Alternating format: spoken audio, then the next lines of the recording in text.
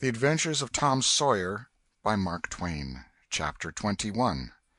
Eloquence and the Master's Gilded Dome. Vacation was approaching. The schoolmaster, always severe, grew severer and more exacting than ever, for he wanted the school to make a good showing on examination day.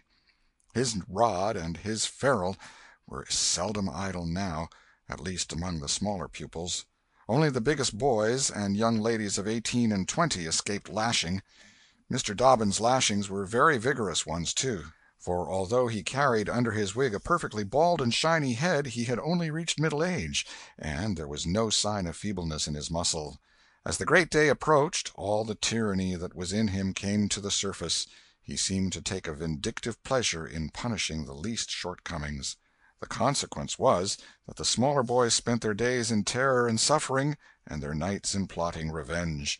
They threw away no opportunity to do the master a mischief, but he kept ahead all the time. The retribution that followed every vengeful success was so sweeping and majestic that the boys always retired from the field badly worsted. At last they conspired together and hit upon a plan that promised a dazzling victory. They swore in the sign-painter's boy, told him the scheme, and asked his help.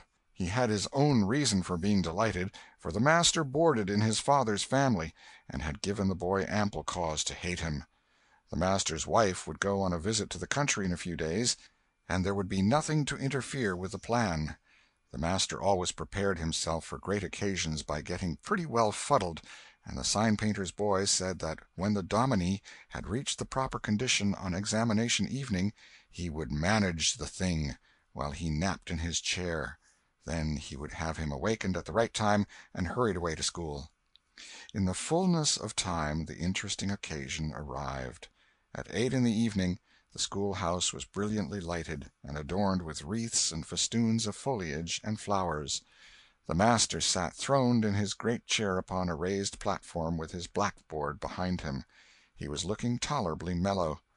3 rows of benches on each side and 6 rows in front of him were occupied by the dignitaries of the town and by the parents of the pupils. To his left, back of the rows of citizens, was a spacious temporary platform upon which were seated the scholars who were to take part in the exercises of the evening. Rows of small boys, washed and dressed to an intolerable state of discomfort, rows of gawky big boys, snowbanks of girls and young ladies clad in lawn and muslin and conspicuously conscious of their bare arms, their grandmother's ancient trinkets, their bits of pink and blue ribbon, and the flowers in their hair. All the rest of the house was filled with non-participating scholars. The exercises began. A very little boy stood up and sheepishly recited, "You'd scarce expect one of my age to speak in public on the stage," etc., accompanying himself with the painfully exact and spasmodic gestures which a machine might have used, supposing the machine to be a trifle out of order. But he got through safely, though cruelly scared, and got a fine round of applause when he made his manufactured bow and retired. A little shamefaced girl lisped, "Mary had a little lamb," etc., performed a compassion-inspired curtsy, got her meed of applause, and sat down flushed and happy. Tom Sawyer stepped forward with conceited confidence, and soared into the unquenchable and indestructible "Give me liberty or give me death" speech, with fine fury and frantic gesticulation, and broke down in the middle of it. A ghastly stage fright seized him. His legs quaked under him, and he was like to choke. True, he had the manifest sympathy of the house, but he had the house's silence, too, which was even worse than its sympathy. The master frowned, and this completed the disaster.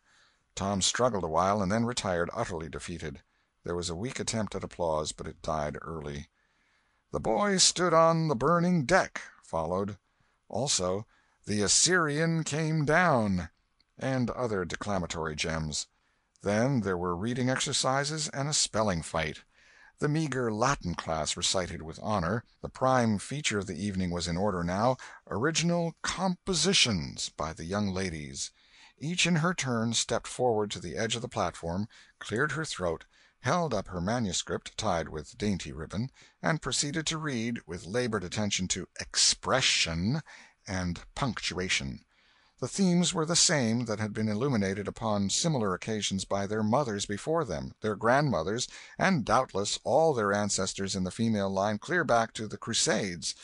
Friendship was one, memories of other days, religion in history, dreamland, the advantages of culture, forms of political government compared and contrasted, melancholy, filial love, heart-longings, etc., etc. A prevalent feature in these compositions was a nursed and petted melancholy. Another was a wasteful and opulent gush of fine language.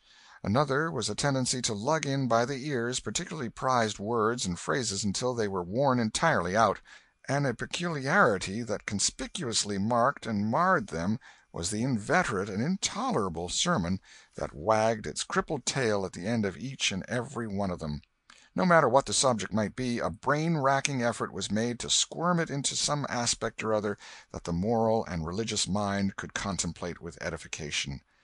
The glaring insincerity of these sermons was not sufficient to compass the banishment of the fashion from the schools, and it is not sufficient today.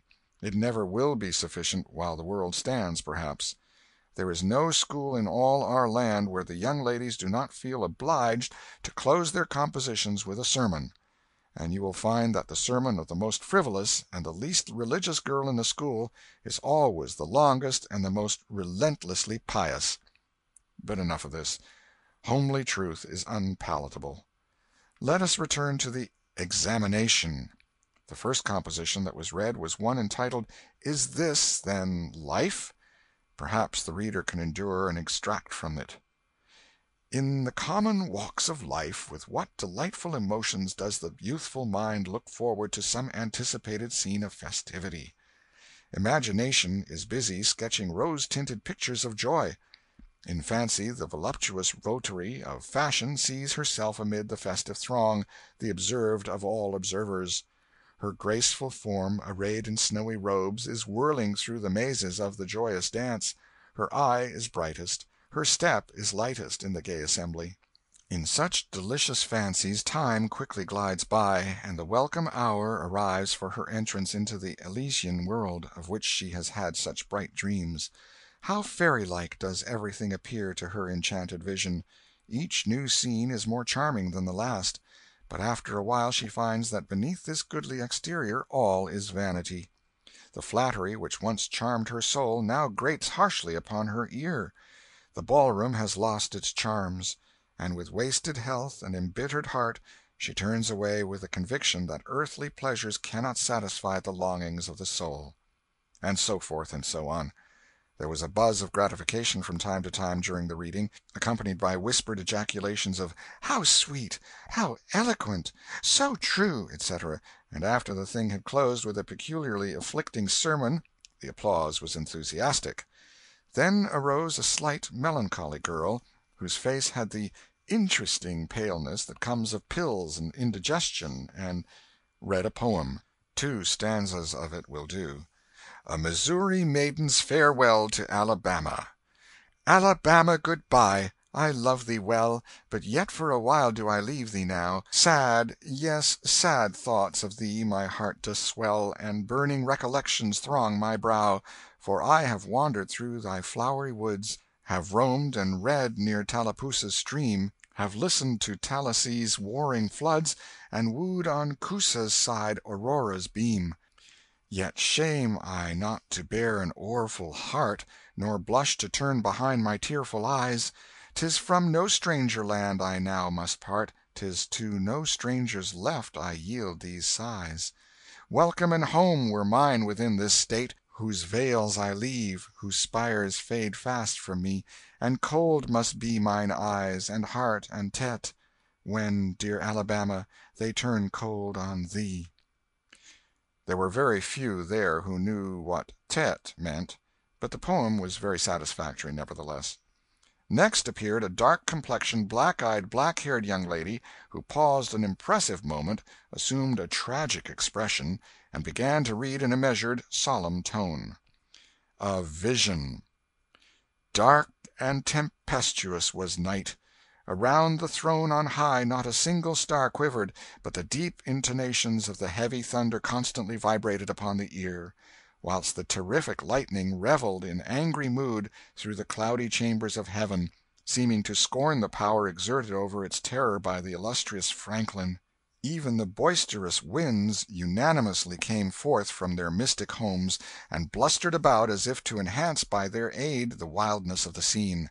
At such a time, so dark, so dreary, for human sympathy my very spirit sighed, but instead thereof, "My dearest friend, my counselor, my comforter and guide, my joy in grief, my second bliss in joy," came to my side. She moved like one of those bright beings pictured in the sunny walks of fancy's Eden by the romantic and young, a queen of beauty unadorned save by her own transcendent loveliness. So soft was her step, it failed to make even a sound, and but for the magical thrill imparted by her genial touch, as other unobtrusive beauties, she would have glided away unperceived, unsought. A strange sadness rested upon her features, like icy tears upon the robe of December, as she pointed to the contending elements without, and bade me contemplate the two beings presented. This nightmare occupied some 10 pages of manuscript, and wound up with a sermon so destructive of all hope to non-Presbyterians that it took the first prize. This composition was considered to be the very finest effort of the evening. The mayor of the village, in delivering the prize to the author of it, made a warm speech in which he said that it was by far the most eloquent thing he had ever listened to, and that Daniel Webster himself might well be proud of it. It may be remarked in passing that the number of compositions in which the word "beauteous" was overfondled, and human experience referred to as "life's pages," was up to the usual average. Now the master, mellow almost to the verge of geniality, put his chair aside, turned his back to the audience, and began to draw a map of America on the blackboard, to exercise the geography class upon. But he made a sad business of it with his unsteady hand, and a smothered titter rippled over the house. He knew what the matter was, and set himself to right it. He sponged out lines and remade them, but he only distorted them more than ever, and the tittering was more pronounced.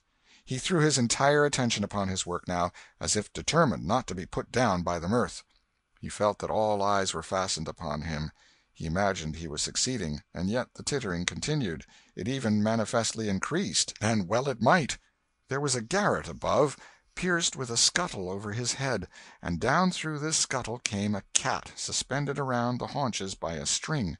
She had a rag tied about her head and jaws to keep her from mewing. As she slowly descended, she curved upward and clawed at the string. She swung downward and clawed at the intangible air. The tittering rose higher and higher. The cat was within 6 inches of the absorbed teacher's head. Down, down, a little lower, and she grabbed his wig with her desperate claws, clung to it, and was snatched up into the garret in an instant with her trophy still in her possession. And how the light did blaze abroad from the master's bald pate, for the sign-painter's boy had gilded it. That broke up the meeting. The boys were avenged. Vacation had come. Note: the pretended compositions quoted in this chapter are taken without alteration from a volume entitled Prose and Poetry by a Western Lady, but they are exactly and precisely after the schoolgirl pattern, and hence are much happier than any mere imitations could be. End of Chapter 21. Chapter 22. Huck Finn Quotes Scriptures. Tom joined the new order of cadets of temperance, being attracted by the showy character of their regalia. He promised to abstain from smoking, chewing, and profanity as long as he remained a member. Now he found out a new thing, namely, that to promise not to do a thing is the surest way in the world to make a body want to go and do that very thing. Tom soon found himself tormented with a desire to drink and swear. The desire grew to be so intense that nothing but the hope of a chance to display himself in his red sash kept him from withdrawing from the order. 4th of July was coming, but he soon gave that up. gave it up before he had worn his shackles over 48 hours, and fixed his hopes upon old Judge Fraser, Justice of the Peace, who was apparently on his deathbed and would have a big public funeral, since he was so high an official. During 3 days Tom was deeply concerned about the judge's condition and hungry for news of it. Sometimes his hopes ran high, so high that he would venture to get out his regalia and practice before the looking-glass.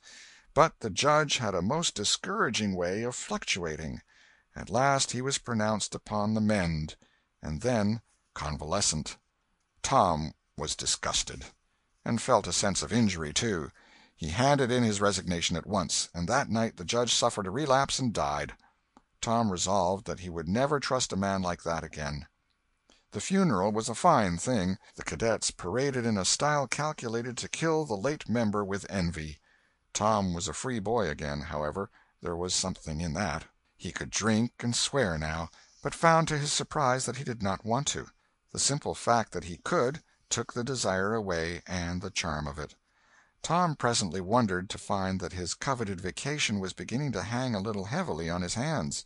He attempted a diary, but nothing happened during 3 days, and so he abandoned it. The first of all the negro minstrel shows came to town, and made a sensation. Tom and Joe Harper got up a band of performers and were happy for 2 days. Even the glorious Fourth was in some sense a failure, for it rained hard, there was no procession in consequence, and the greatest man in the world, as Tom supposed, Mr. Benton, an actual United States Senator, proved an overwhelming disappointment, for he was not 25 feet high, nor even anywhere in the neighborhood of it. A circus came. The boys played circus for 3 days afterward in tents made of rag carpeting. Admission, 3 pins for boys, 2 for girls, and then circusing was abandoned. A phrenologist and a mesmerizer came, and went again, and left the village duller and drearier than ever. There were some boys' and girls' parties, but they were so few and so delightful that they only made the aching voids between ache the harder. Becky Thatcher was gone to her Constantinople home to stay with her parents during vacation, so there was no bright side to life anywhere. The dreadful secret of the murder was a chronic misery. It was a very cancer for permanency and pain. Then came the measles. During 2 long weeks Tom lay a prisoner, dead to the world and its happenings. He was very ill. He was interested in nothing. When he got upon his feet at last and moved feebly downtown, a melancholy change had come over everything and every creature. There had been a revival, and everybody had got religion, not only the adults but even the boys and girls. Tom went about hoping against hope for the sight of one blessed sinful face, but disappointment crossed him everywhere. He found Joe Harper studying a Testament, and turned sadly away from the depressing spectacle. He sought Ben Rogers, and found him visiting the poor with a basket of tracts. He hunted up Jim Hollis, who called his attention to the precious blessing of his late measles as a warning. Every boy he encountered added another ton to his depression, and when in desperation he flew for refuge at last to the bosom of Huckleberry Finn, and was received with a scriptural quotation, his heart broke, and he crept home and to bed realizing that he alone of all the town was lost forever and forever. And that night there came on a terrific storm, with driving rain, awful claps of thunder, and blinding sheets of lightning. He covered his head with his bedclothes and waited in a horror of suspense for his doom, for he had not the shadow of a doubt that all this hubbub was about him. He believed he had taxed the forbearance of the powers above to the extremity of endurance, and that this was the result. It might have seemed to him a waste of pomp and ammunition to kill a bug with a battery of artillery, but there seemed nothing incongruous about the getting up such an expensive thunderstorm as this to knock the turf from under an insect like himself. By and by the tempest spent itself and died without accomplishing its object. The boy's first impulse was to be grateful and reform. His second was to wait, for there might not be any more storms. The next day the doctors were back. Tom had relapsed. The 3 weeks he spent on his back this time seemed an entire age. When he got abroad at last, he was hardly grateful that he had been spared, remembering how lonely was his estate, how companionless and forlorn he was. He drifted listlessly down the street and found Jim Hollis acting as judge in a juvenile court that was trying a cat for murder, in the presence of her victim, a bird. He found Joe Harper and Huck Finn up an alley eating a stolen melon. Poor lads, they, like Tom, had suffered a relapse. End of Chapter 22. Chapter 23. The Salvation of Muff Potter. At last the sleepy atmosphere was stirred, and vigorously. The murder trial came on in the court. It became the absorbing topic of village talk immediately. Tom could not get away from it. Every reference to the murder sent a shudder to his heart, for his troubled conscience and fears almost persuaded him that these remarks were put forth in his hearing as feelers. He did not see how he could be suspected of knowing anything about the murder, but still he could not be comfortable in the midst of this gossip. It kept him in a cold shiver all the time. He took Huck to a lonely place to have a talk with him.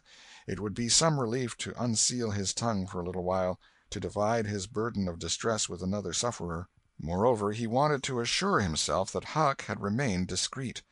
"Huck, have you ever told anybody about—that?" "About what?" "You know what." "Oh, course I haven't." "Never a word?" "Never a solitary word, so help me. What makes you ask?" "Well, I was afeard." "Why, Tom Sawyer, we wouldn't be alive 2 days if that got found out. You know that." Tom felt more comfortable. After a pause, "Huck, they couldn't anybody get you to tell, could they?" "Get me to tell? Why, if I wanted that half-breed devil to drown me, they could get me to tell. They ain't no different way." "Well, that's all right, then. I reckon we're safe as long as we keep mum. But let's swear again, anyway. It's more surer." "I'm agreed." So they swore again with dread solemnities. "What is the talk around, Huck? I've heard a power of it." "Talk? Well, it's just Muff Potter, Muff Potter, Muff Potter all the time. It keeps me in a sweat, constant, so's I want to hide somewheres. That's just the same way they go on round me. I reckon he's a goner. Don't you feel sorry for him sometimes?" "Most always, most always. He ain't no account, but then he ain't ever done anything to hurt anybody. Just fishes a little, to get money to get drunk on, and loafs around considerable." "But, Lord, we all do that. Leastways most of us. Preachers and such like. But he's kind of good. He give me half a fish once, when there warn't enough for 2. And lots of times he's kind of stood by me when I was out of luck." "Well, he's mended kites for me, Huck, and knitted hooks onto my line. I wish we could get him out of there." "My, we couldn't get him out, Tom, and besides, 'twouldn't do any good. They'd catch him again." "Yes, so they would. But I hate to hear 'em abuse him so like the dickens when he never done that." "I do too, Tom. Lord, I hear 'em say he's the bloodiest looking villain in this country, and they wonder he wasn't ever hung before." "Yes, they talk like that all the time. I've heard 'em say that if he was to get free they'd lynch him." "And they'd do it, too." The boys had a long talk, but it brought them little comfort. As the twilight drew on, they found themselves hanging about the neighborhood of the little isolated jail, perhaps with an undefined hope that something would happen that might clear away their difficulties. But nothing happened. There seemed to be no angels or fairies interested in this luckless captive. The boys did as they had often done before, went to the cell grating and gave Potter some tobacco and matches. He was on the ground floor, and there were no guards. His gratitude for their gifts had always smote their conscience before. It cut deeper than ever this time. They felt cowardly and treacherous to the last degree when Potter said, "You've been mighty good to me, boys, better'n anybody else in this town, and I don't forget it, I don't. Often I says to myself, says I used to mend all the boys' kites and things, and show 'em where the good fishing places was, and befriend 'em what I could, and now they've all forgot old Muff when he's in trouble, but Tom don't, and Huck don't. They don't forget him, says I, and I don't forget them. Well, boys, I done an awful thing. Drunk and crazy at the time, that's the only way I count for it, and now I got to swing for it, and it's right. Right, and best, too, I reckon. I hope so, anyway. Well, we won't talk about that. I don't want to make you feel bad. You've befriended me. But what I want to say is, don't you ever get drunk. Then you won't ever get here. Stand a little further west, so that's it. It's a prime comfort to see faces that's friendly when a body's in such a muck of trouble, and there don't none come here but yourn. Good friendly faces. Good friendly faces." Get up on one other's backs and let me touch 'em. That's it. Shake hands. Yourn'll come through the bars, but mine's too big. Little hands and weak, and they've helped Muff Potter a power, and they'd help him more if they could." Tom went home miserable, and his dreams that night were full of horrors. The next day and the day after he hung about the courtroom, drawn by an impossible, irresistible impulse to go in, but forcing himself to stay out. Huck was having the same experience. They studiously avoided each other. Each wandered away from time to time, but the same dismal fascination always brought them back presently. Tom kept his ears open when idlers sauntered out of the courtroom, but invariably heard distressing news. The toils were closing more and more relentlessly around poor Potter. At the end of the second day the village talk was to the effect that Injun Joe's evidence stood firm and unshaken, and that there was not the slightest question as to what the jury's verdict would be. Tom was out late that night, and came to bed through the window. He was in a tremendous state of excitement. It was hours before he got to sleep. All the village flocked to the courthouse the next morning, for this was to be the great day. Both sexes were about equally represented in the packed audience. After a long wait the jury filed in and took their places. Shortly afterward, Potter, pale and haggard, timid and hopeless, was brought in, with chains upon him, and seated where all the curious eyes could stare at him. No less conspicuous was Injun Joe, stolid as ever. There was another pause, and then the judge arrived and the sheriff proclaimed the opening of the court. The usual whisperings among the lawyers and gathering together of papers followed. These details and accompanying delays worked up an atmosphere of preparation that was as impressive as it was fascinating. Now a witness was called who testified that he found Muff Potter washing in the brook at an early hour the morning that the murder was discovered, and that he immediately sneaked away. After some further questioning, counsel for the prosecution said, "Take the witness." The prisoner raised his eyes for a moment, but dropped them again when his own counsel said, "I have no questions to ask him." The next witness proved the finding of the knife near the corpse. Counsel for the prosecution said, "Take the witness." "I have no questions to ask him," Potter's lawyer replied. A third witness swore he had often seen the knife in Potter's possession. "Take the witness." Counsel for Potter declined to question him. The faces of the audience began to betray annoyance. Did this attorney mean to throw away his client's life without an effort? Several witnesses deposed concerning Potter's guilty behavior when brought to the scene of the murder. They were allowed to leave the stand without being cross-questioned. Every detail of the damaging circumstances that occurred in the graveyard upon that morning, which all present remembered so well, was brought out by credible witnesses, but none of them were cross-examined by Potter's lawyer. The perplexity and dissatisfaction of the house expressed itself in murmurs and provoked a reproof from the bench. Counsel for the prosecution now said, "By the oaths of citizens whose simple word is above suspicion, we have fastened this awful crime, beyond all possibility of question, upon the unhappy prisoner at the bar. We rest our case here." A groan escaped from poor Potter, and he put his face in his hands and rocked his body softly to and fro, while a painful silence reigned in the courtroom. Many men were moved, and many women's compassion testified itself in tears. Counsel for the defense rose and said, "Your Honor, in our remarks at the opening of this trial we foreshadowed our purpose to prove that our client did this fearful deed while under the influence of a blind and irresponsible delirium produced by drink. We have changed our mind. We shall not offer that plea." Then to the clerk, "Call Thomas Sawyer." A puzzled amazement awoke in every face in the house, not even excepting Potter's. Every eye fastened itself with wondering interest upon Tom as he rose and took his place upon the stand. The boy looked wild enough, for he was badly scared. The oath was administered. "Thomas Sawyer, where were you on the 17th of June about the hour of midnight?" Tom glanced at Injun Joe's iron face, and his tongue failed him. The audience listened breathless, but the words refused to come. After a few moments, however, the boy got a little of his strength back, and managed to put enough of it into his voice to make part of the house hear. "In the graveyard." "A little bit louder, please. Don't be afraid. You were in the graveyard." A contemptuous smile flitted across Injun Joe's face. Were you anywhere near Horse William's grave?" "Yes, sir." "Speak up, just a trifle louder. How near were you?" "Near as I am to you." "Were you hidden or not?" "I was hid." "Where?" "Behind the elms that's on the edge of the grave." Injun Joe gave a barely perceptible start. "Anyone with you?" "Yes, sir. I went there with—" "Wait a moment. Never mind mentioning your companion's name. We will produce him at the proper time. Did you carry anything there with you?" Tom hesitated and looked confused. "Speak out, my boy. Don't be diffident. The truth is always respectable. What did you take there?"